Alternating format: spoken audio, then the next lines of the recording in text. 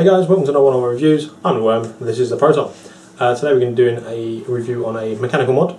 We did receive this free of charge, but it will not affect our review in any way, shape or form. We got this from SmokShop.com, so thank you very much for sending that down. Yes, for today we are doing... Indeed. Today what we're doing is the Smok Magneto from SmokShop.com. Mechanical mod, telescoping, fairly simple stuff. Magnetic switch, as the name implies. The name does imply magnetic switch, and you have got one as well. Also spiders. Yeah, no, thank you to Kev from SmokShop for sending this down to us to have a little play with, and obviously to do a review of as well. $39.99 guys is the price of this Magneto from SmokShop.com. Pretty good price if you ask me. I have no idea what I'm about to say. Yes. No, we're going to do a close up for you guys. You can have a proper in-depth look at this and show you a few little bits and bobs about it before we go into our usual amount of flapping that we are famous for. But yeah, SmokShop Magneto, mechanical mod, lovely, lovely stuff. So we'll go down now, we'll show you it up in a bit of closer detail, and then we'll come back up and no doubt have a monumental flap about it. So yeah, do it now. Right guys, this is the up close of the Smok Magneto. This is the device itself in a 18350 mode at the moment. I will put a battery in there just to show you that it does look that same size, but that's your actual Smok logo, and you've got the Magneto at the bottom with the 1930-59, is it 59? Sorry, it's upside down, 59 on the bottom. The button is extremely soft. I mean, it is a magnetic switch in there, so but the it is extremely light. I mean, it does catch a little bit if you do it right on the very edge, but as long as you get it at least anywhere away from the edge, that is firing. It's such a nice switch. I've been using this for a while, and well, at least a week now, and that switch is just, my word, it's just beautiful. I haven't come across a better switch so far. It is reverse threaded for your locking ring, which is very nice threading on that as well. It's very loose. It's just beware when you aren't undoing it, you will occasionally undo the switch, so you just have to make sure you don't overly untie it. Just keep going, and that there's your top design. It's got a nice little groove for your air channel. If you've got a bottom feed air, that's your 510. It's not adjustable, but it is slightly floating. I mean, we're talking like maybe a mil. You can slightly adjust it by tightening your atty a little bit more than you would normally. But yeah, it's not adjustable. But you basically telescope it like any other telescope. Just keeps turning. The head comes off as well, which is how you put your battery in. The battery connection at the top, it has got a slight divot in it, just for the actual nipple top batteries as well, but it does fire on flats as well. We have tried it with both. I haven't actually got a flat with me at the moment. I've just got all nipples. Brass contacts. Huh? Brass contact, but yeah, I'm sorry guys, I'm pointing at batteries. Oh right, yeah, okay. He was pointing at something, I was like, what the hell is he pointing at? But that's your positive pin there on the opposite side. I've noticed it does push down slightly, so if you, like, I had my cave on, it wasn't sitting flush, I tightened it a little bit and it kind of pushed that dowering down a little bit, and it was fine. Still fired, it was just made my cave on fit on there flush. But that's that. I'll take the magnetic switch off. As you can see, you've got two magnets at the bottom. This is why you can't feed it the battery from the bottom, because it is a dowering in there. I don't know if this is meant to happen, but if I take my tube out and just put my finger in, I can actually pop mine out. I don't know if that's meant to be like that, but it's good though. It's good because I can now clean the top of that, which is adjustable as well in itself. So it's spring loaded there, so you will be able to get your battery rattle out there very nice and tightly. So, but yeah, that is mine that falls apart slightly. But I believe it's meant to be doing that. No, it's got a bit of glue wrapped around inside, so I don't think it's meant to fall out. But mine does, and I prefer it personally, so I can actually adjust it slightly or change it or do whatever I need to do to modify it. But that's your two magnetic switches. Obviously you got your vent through there as well, guys. If I try not to put this on, it does, as you can see, it just kind of falls off alignment, so just be aware when you're putting this back on. It is it's not hard, it's just be aware that it's going to try and push it out.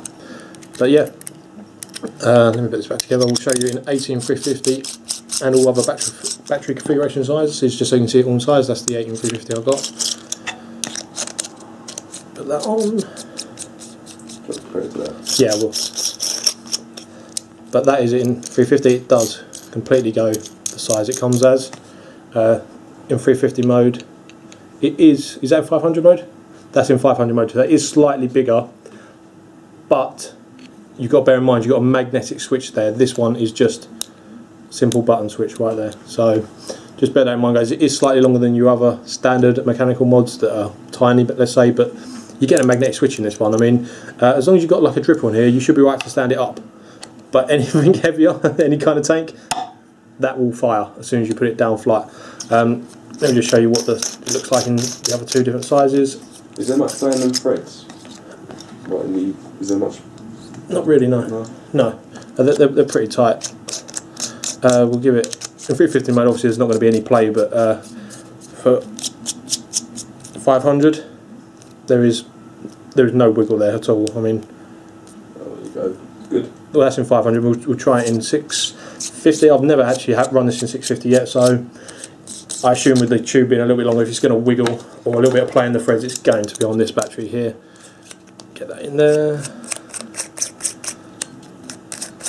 Have to be all the way up.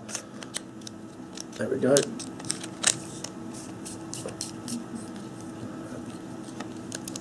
That is an extremely big 650, guys, so you can see a bit of thread on there, but if you get a flat top in there it'll be fine, but still no wiggle in that. That is actually really good threading, so, and it's only tiny, the threading as well, so what they're doing there with the tight small little threads, obviously working for them, so that may be why they're not doing it all the way around, because they don't need it. But yeah, guys, that is the Magneto. Let me just put it back together so you can see it as it is standard. Sorry guys, I was off a bit of camera there, but that battery was a little bit thick and didn't want to come out the tube. Yeah, I've got the Smok on the side of it, guys, you can see it quite clearly, but we were quite pleasantly surprised by how that looks. It actually looks very nice. It's not as big as it looks on camera right there. It's actually very, it blends quite well with the device itself. Yeah, it's not garish at all, it's actually quite pleasant looking. But that locking switch does overcome the button as well. Spider! The spider.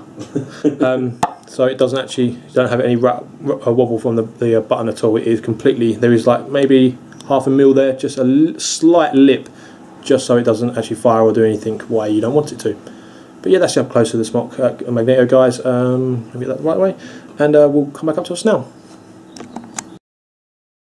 Hi guys, welcome back up. That was obviously the up close of the Magneto. I'm sorry it's a bit half-assed, but we were just trying to show you every mode, be a little bit more informative than we normally were. So but we're always half-assed. Come to expect that from us. That's just how we roll. Indeed. Yeah. Totally forgot what I was going to say. It's gone. Okay, I'll go. I've got the K-Fan on it at the moment. In 18500 mode, so there you go. If you see it, that's what it is. Yeah, basically, obviously, as well, put that in the close-up magnetic switch. Them contacts in that magnetic switch are brass, as you may have noticed there. You've got the magnets on the outside, you've got the cups. The cups make contact, giving you your connection between your positive and your negative, and obviously through to your A. Unfortunately, not an adjustable centre pin in this, but I have heard rumours that Smok are working on one. How true they are, we don't know. Don't hold us to it, because I'll pretend I didn't say it. But I've heard rumours that they are working on an adjustable one, which, to be honest with you, is the only thing I'd say this actually needs. That it hasn't got, but everything we've tried on it fits, just not always flush. Yeah, if you're one of those people that likes flicks flush. But like I said on mine, like my bottom magnetic part falls out. it doesn't fall out. You have to give it a bit of pressure on it, so it does come out. And the same with my top. You can, if you want to over tighten your atty just a little bit, just to push that dowering down a bit, it does eventually give, and it will pop down a little bit enough to get most things flush. But like I say, it's only like about a mil you get off give and take. So. I mean, we've seen Mark's review of this, and he basically took the top dowering out of it altogether, basically using it's basically only hot glue in there, so you can pop it out, and if you wanted to remove the pin and thread one in yourself using heat if you wanted to. Not something that Worm's willing to do. I probably would, but Worm doesn't worry about that kind of stuff as much as I do. Sitting flush doesn't overly bother me. I mean, if I can get it close, well, I'm happy. There you go. With me, I want no gap. But that is what it is. As Worm showed you as well, a bit of the battery, 18650. That is a big 18650. That's an E-Fest High-Mar 18650. It's a nipple top as well, guys. Once you get rid of that nipple, generally most flat batteries will sit in there without seeing any threading. So yeah, we have got larger Panasonic batteries, and even they will fit in there without any threading showing. It's just that nipple pops it up a little bit. Bear that in mind. I just want to give you a rough gauge of how the size is different on each battery mode, just so you can, if you're mainly using the bigger batteries, you can say, well, that's not one for me, I want one of them ones without a magnetic switch, so it's a little bit smaller, but I can still use the big batteries. So There you go. Worm's been using this a lot more than I have. I've used it briefly. A couple of the things that I notice about it pretty much straight away is the look. There is a lot going on there. You've got a waves on the top cap. You've got the. I believe that this is kind of a loose take on the Enzonic with the top cap and stuff. Obviously, it's not the Filipino flag. They're not taking the piss to that extent. And obviously, you've got Smok on the side and you've got Spider on the bottom. When I saw it in pictures, I thought, Jesus, that's a lot. Actually, holding it, it's not over garish at all. Everything does seem to blend quite nicely. In terms of reference for the Spider and the Day, there's nothing that we've been able to find anyway that links any of that in any way, shape or form. But it's got a Spider-Man symbol on the bottom, and let's face it, for a man that just, what could be cooler than Spider-Man? So Peter Parker I am. But that's just, bear in mind guys, obviously the looks are going to be dependent. If you like it, you like it, but it's not as sort of in your face as it appears to be in pictures. Obviously, in pictures and even on video, you're focusing on them specific details. So just bear that in mind. Obviously, matte finish. But this bottom button, guys, I swear to God, it is so awesome. It's just, it fires no matter what every time. I mean, unless you're literally like fingertip right on the very edge. I don't know. At certain edges, it does. I mean, that's. No, I mean, you've got to be very right on the edge. I can't get any more on the edge of my fingers, and that's firing. So, but it does catch slightly. But the button is just. I don't think I've got anything over the bottom button that actually does as well. And I've got GU clone, I've got a NEM clone, I've got the 19. Nothing compares to that button. The button is awesome. I mean, unfortunately, if you do stand it up, it's not quite firm enough to support the weight of a big Atty like that. I mean, that Atty is fully loaded at the minute. It's about 90 grams or 85 grams, plus the weight of the modern battery itself. It is a bit, I think it could do with being slightly firmer in order to hold the Atty, but let's face it guys, this is what a locking ring's for. It is reverse threaded locking ring. It takes a bit to get used to because you're kind of off the top of your head, but obviously I've done it for a reason, so when you lock it off you don't then undo your switch. That's what it's there for. I actually prefer reverse threaded locking rings. I always have done it. Every mod that I've got them on, I enjoy using them more, just purely because you don't undo things when you're tightening it off. It's simple as that, really. So yeah, really nice. Obviously it's a matte finish. It is 22mm to the outside of the device, but it has got a very slight chamfered edge along the top. So again, if you do manage to fit something flush like the K-Fun is at the minute, there is a very slight sort of gap there, but that's not actually a gap between it and the mod, it's just a gap. Nothing you can do about it, I'm afraid. Not really. Not unless you want to start filing down the actual whole device itself, which he likes to do on some of his mods, but you're just going to ruin the whole look on this thing if you did it. It's not one that I don't even think you would do it on. You'd have to kind of. It's not something that probably. It's not like the Sigilly 19, for example, where it was a bigger chamfer, so you had more. I had more urging me to do it. On this, it's not the same. It's a very small one, and not having that adjustable centre pin, it kind of takes focus away from me anyway. The fact that it's got a slightly chamfered edge, because I know that I wouldn't be able to fit anything truly flush on here, barring a few certain devices. That is. I mean, the pattern at the top sort of goes down into the side, so if you do get juice in the pattern at the top, it is going to make its way down these grooves. They're going to make its way down those grooves, actually onto the side of your mod. Boxes, it looks like. It's going to make its way onto the side of the mod. It is a juice catcher, but to be honest with you, if you've spilt enough juice on the top for it to fill all of those and then start running down the mod, you've got a leak of some description, not usually just one drip too much. So. And you're going to take it off and give it a good clean, I would assume. So. Obviously it's up to you. If you want to vape with juice down all over your hand and your mod, who am I to say you were doing it wrong? Indeed. Should we go into a 5.8 list and have a little chat about it afterwards? Okay, we'll do a 5.8 list, guys, if you haven't seen us before. Basically just what we think and what it gives us a way to sort of cliff note everything into one massive flap. So yeah, looks for me, I actually really like this part. I was looking at buying one for quite a while, and then to actually get sent one for free to review, perfect. I love it. I think everything is in the right place in terms of like design and the little features it's got. It looks like a lot when you look at it on the picture, but it's really not as much. It's nowhere near as garish as you think it's going to be, and it's a 10 for looks for me. For me, looks wise, I mean, looks are totally subjective. I do like the way it looks, I really do. The only thing I don't like about it is them waves around the edge. If them waves around the top cap just left to focus on the sort of grooves at the top, perfect. Looks wise, it's a 10 for me, it's still a 10. It's just I would take the grooves out given the option. Okay, that's as simple as it is. Usability, well, it's a mechanical mod. Make sure your battery's charged and you get used to the reverse threading, which is not much of a deal, because to be honest, all of them should have reverse threading. It shouldn't just be a case of, we just got reverse threading this one. They should all be reverse threading, that's how they should be. Not all of them are, but whatever. Usability is a 10. Mechanical mod, any mod, doesn't matter if mechanical or VV, unless they've got particularly nitty gritty things that are awkward, they are 10s. You charge a battery, you put a battery in, push a button. So yeah, usability for pretty much all mod is 10. Simple as that. Maintenance. You got to keep your contacts clean. I mean, with mine, the bottom magnetic bit actually, I kind of popped out. I think it was me over tightening that's loosened the glue a little bit, and now it doesn't fall out. You have to actually give it a bit of pressure. But you saw in the video, didn't you? Yeah. You have to give it a good. I can get in there, clear up the top two contacts, which are brass, obviously. That's pretty much it for maintenance. Making sure your battery's charged and those two connecting bits are clean. 10.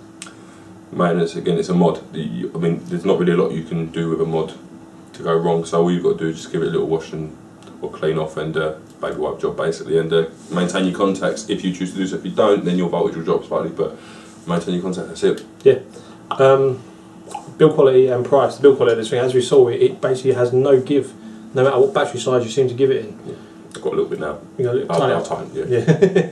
Once you go tiny, the thing's got pretty much no play. I mean, maybe a slight bit, but that might be like the way your fingers are. All telescopics will have a very slight bit of play though. But it's minimal compared to other telescopes we've tried. So the build quality of this thing is beautiful. The magnetic switch in there is very well done. Like we said, we would prefer it with a slightly stronger magnet, but only very slight. But that is nothing against the build quality. The build quality of it all, the button is immaculately perfect. The way it feels, the way it activates. The screw threadings are nice. 10 for build quality. Build quality for me, everything that is on here feels solid. It does feel tight nicked. Everything feels as it should do. Build quality is good. It is good. I mean, although the soft button push is a bit of a, sorry guys, I've got a sneeze. It's going. It'll probably come back and strike. But although the soft button push means you can't stand it up in this end. There it is. Sorry guys. It does mean though that this device is beautiful to use. It's a proper, like what I would call pinky pusher. A lot of them, I mean, Sigeli 19 for example is effectively a very similar mod. Looks the same, but it's a lot harder to use your pinky with it, and it misfires. We haven't had a misfire from this, and it is a beautifully smooth button to use. So yeah, build quality for me is a 10. I know nothing about what I was about to say. We are so incredibly poor. I'm so yes, I do. I know that typically we'd now go on to overall. I do just want to say that the price of this is only $39.99, so you are getting quite a bit for your money. It's very sort of Sigeli 19-ish priced, but this hits hard. Really, we haven't tested this yet, but this really hits hard. So we are going to do a little test on it. But for just the way it hits, we're going to do that after we do this overall. Yeah. Overall with this device, I wanted one, I've now got one. I would still buy one if I didn't have one. Knowing what I know now, even knowing before I wanted one. So it's a beautiful mechanical mod. I mean, that soft button, it swings the whole deal. I mean, you've got these other devices like the 19 and that yes, they are a little bit harder to use, and yes, they are good mechanical mods, they are brilliant mechanical mods, but this just, the way it does hit harder than 19. I can tell you by just vaping and using them, it hits harder than 19. The button is easier to use, it's just an all-round better mod. 10. Overall for me, I think it'd be silly to give it everything other than a 10 really, because everything else is basically in 10s, but it is a very nice looking mod. When it comes down to mods, it's not like Atties where you've got a lot of little niggly things that can go wrong. It either works or it doesn't, pretty much, and everything on this does work. I mean, like I say, the dowering that holds the magnet at the bottom part of the switch, he can pop his out. But again, you did see the force that you required to push it through, and there was, say, a little bit of glue in there, was there? There was a little glue in there. Okay, so obviously that's meant to be glued in, so maybe a downside, if anything, because that has popped out, but that makes Worm's life easier. because obviously you can't get to, traditionally you'd be able to take the switch off, you'd be able to take the top off and you see all the way through the tube. You can't do that with this, but overall for me it'd be silly not to call it a 10 because it is a very, very good mod and it does hit incredibly hard, really, really hard in fact. Should we test it? Yeah, let's test it. Let's get the... We'll do a standard test, guys. We've got a 1.5 ohm carter that we do all these tests on, just under load, and some of the best performers recently have been, what have been, the V3 was a very good performer actually. Two that we can't mention yet, because we've got the review on them yet, but... yeah, the V3's been very, very hard hit. I think it's a drop of 0.25. You want to do it out first, don't you? Yes, I do. Yes, I do. Right, okay guys, let's have a little look. Where are we? We're around here. So we're at 4.04. So to match the V3, what we're looking at, I have 3.79. What we're looking at to match the V3 thereabouts. Okay, I don't know if you can say that's 3.83, 3.85, 3.82. So around 3.8, between 3.82 and 3.85. So that's a drop of, call it 0.2. That's actually the hardest on video we've tested so far. It hits incredibly hard. Hits hard. The V3 does hit bloody hard. This hits harder though. You can just tell when you're using it. It hits incredibly hard, especially under a low load. So that's very good. I was actually quite surprised because the V3 is an all brass mod, all brass contacts. Everything is brass on it. We haven't tested that before. It was literally the first time we did. We just knew it hit hard through personal use of it. So yeah, a 0.2 drop. I mean, obviously, guys, we've not got the most advanced kit. We haven't. It's a tanker meter at the end of the day.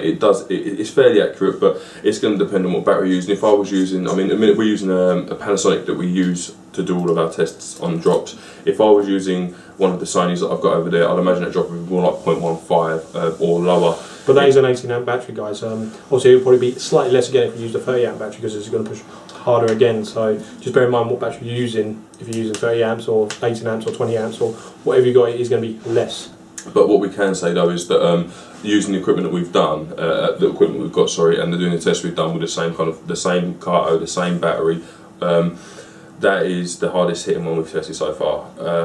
Which is very, very good actually, because I thought the V3 hit really hard, and then we was using that and thought. But the V3 did hit hard compared to the 19. The V3, I mean, yeah, the 19 actually suffered a 0.35 drop off there or thereabouts. So in comparison, I mean, the 19's about £8 cheaper, but you're getting a fully magnetic switch, which is better to use, a reverse threaded locking ring. You're getting a bit of a different take on the design, and you're getting a device that hits really hard. So yeah, it's good. It is very good. There's not loads more to go over with this mechanical. I mean, Worm, I think this is probably actually your favourite mechanical now, isn't it? To be honest, I've got a few other clones through that are actually clones of higher mods, and I still use this over it. Just because that switch, it blows every other switch you've got out of the water. It's so easy to use, and I've been using it for a week now, and unless I can find another magnetic switch as good as this one, I think this will be my mechanical mod to go to. I mean, you've seen how hard it hits. It vapes beautifully. It runs so well. It's just. Worm's got a bit of lust going on. It is. It is love. I'm in love. He's in love. Obviously, you can definitely tell Worm would definitely recommend this. I would recommend this. I really would. It's a very good mechanical mod. And the thing is, it's hitting as hard as high-end mechanical mods. I can't really see why. I'm not going to lie, I can't see what's different about this that's making it hit quite that hard, because I mean, like I say, I mean this V3 that you see in the close-up, it's all brass. This should conduct very well, and it does conduct very well, especially under low load, but that beats it. And the reasoning as for why, we're not quite sure, but it does do it, so that's definitely a go. But it's hitting like a high-end mechanical mod, but for 40 quid, you wouldn't be sorry if you took this down the pub and it got a little dink. And it wouldn't be that bad to replace. It wouldn't be that much. It wouldn't cost you that much to replace. I'll take this everywhere. This is my go-to vape at the moment. It's the K-Fun on my Magneto everywhere. There you go. Here you go. But we definitely recommend it, guys. If you were looking at one and you're not sure, you wasn't sure whether you wanted to get one, you're not going to be sorry if you do. I said this to someone, actually, Ryan, on a Facebook message yesterday, saying sort of this, that and the other, and I said, if you get a Magneto, you are not going to be sorry that you've got it. They are a very good looking mod, they're very well performing, and this just is, and it does what it's supposed to do very, very well. I mean, the Chinese and the people that are making these now are really up in their game in this industry. It's not like it was a year ago where things were a little bit sloppy, or even 2 years ago even sloppier, but they're starting to really perform and really produce some quality products, which is always good. Wicked stuff. Obviously, big thank you to Kev from SmokShop for sending this down to us to play with. It was a little surprise actually, a pleasant one. Thank you very much for watching, guys. I've been Mr. Proton. This has been The Worm. See you soon.